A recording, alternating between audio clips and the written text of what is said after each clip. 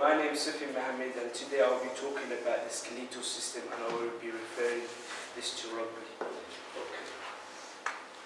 Okay.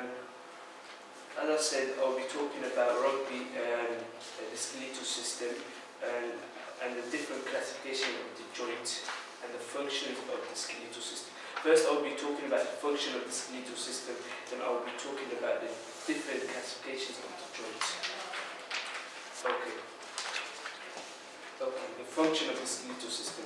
The skeletal system contains 206 bones, and the vital function are movement, protection, support, blood protection, and shape.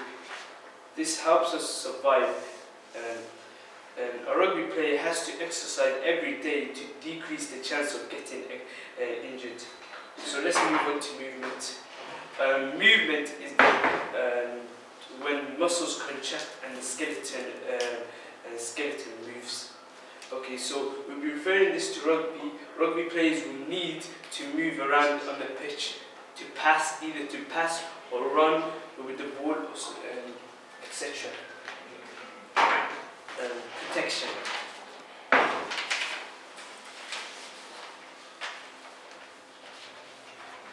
Protection. Sternum and the cranium usually protects the internal organs such as the brain. The cranium protects the brain, and the sternum protects the heart and the liver. Rugby players usually use this protection to survive when they collide and stuff like that. They usually use extra headgears as well.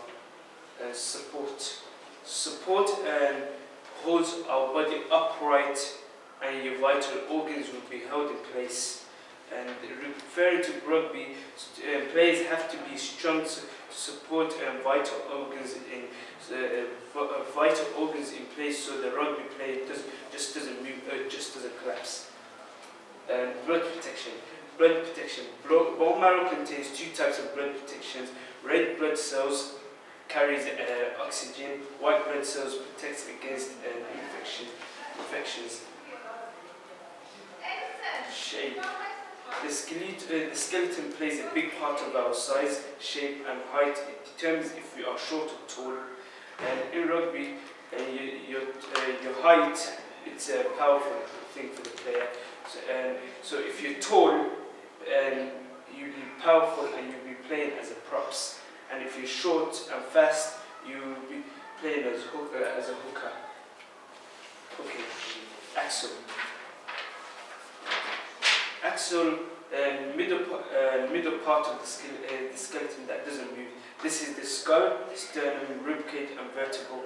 Rugby players use the axle as protection usually. Okay. Appendicular are bones that can move around, like the limbs, the lower limbs, the shoulder, the girdle, and the pelvic girdle. Players in rugby use these bones when they are throwing and catching the ball. If the player is tackling and his bones are weak, they will most likely get injured. The type of joints. There are 6 types of joints. This is the hinge, pivot, ball socket, saddle, condyloid, and gliding. Okay, hinge. Hinge is a common class of synovial joint that including the ankle, elbow, and knee joint. Rugby players usually use this when he's kicking the ball and throwing the ball. And pivot. Pivot is a joint that allows the ball to rotate. For example, at Relaxon joint and proxioradial joint.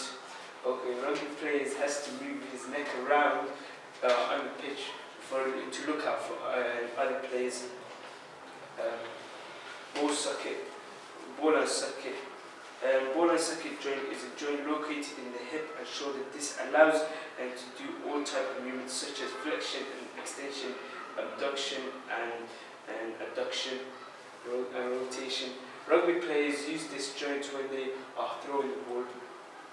Saddle joint. Saddle joint is located in the thumb The movements are like flexion and extension and abduction and adduction. Rugby players need to use this. They need to use the saddle joint, and so they need to hold the rugby ball in position for the throw. Condyloid. Condyloid is where the bone and socket is joint and the hinge are formal together. They are connected via a bone shape fits into a hollow. An example of this is when the tibia and fibula metatarsal bone. Condyloid allows you to add a bit of extra curl and power to the ball. Gliding. Gliding is when two flat bones slide each other. Rugby players need to minimize this by being careful when they are going into tackles. Classification of joints. There's three types of sections: freely movable joints, slightly movable joints, and fixed joints. Freely movable joints, also known as synovial joint, this is found in the hip and the knee joint. This also contains synovial fluid, which results in no pain when both of the joints are rubbed together. Slightly movable joint. This joint is found where bones are held together in cartilage. This allows a little movement in the spine and the vertebrate column. Fixed joint. Fixed joint, also known as immovable joint, they are connected by fibrous tissue. Example of this is cranium. This is my reference. This is another page of my reference. And thank you for listening to my presentation.